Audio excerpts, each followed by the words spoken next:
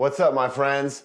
We're making a new bike and we need your help. We essentially want to build a fun adventure machine that is more budget friendly so more people can be riding their bikes and experiencing the magic of bike packing. During our initial conversations about what componentry to put on this bike, we thought the Alpine 8, the Shimano Alpine 8, would be a great gearing system. Do we put on a hub like that, which is good for most people, the 8 or the 11, or do we bounce up and go back to pinion, which is the ultimate in reliability? This is where we need your help. What is more important to you?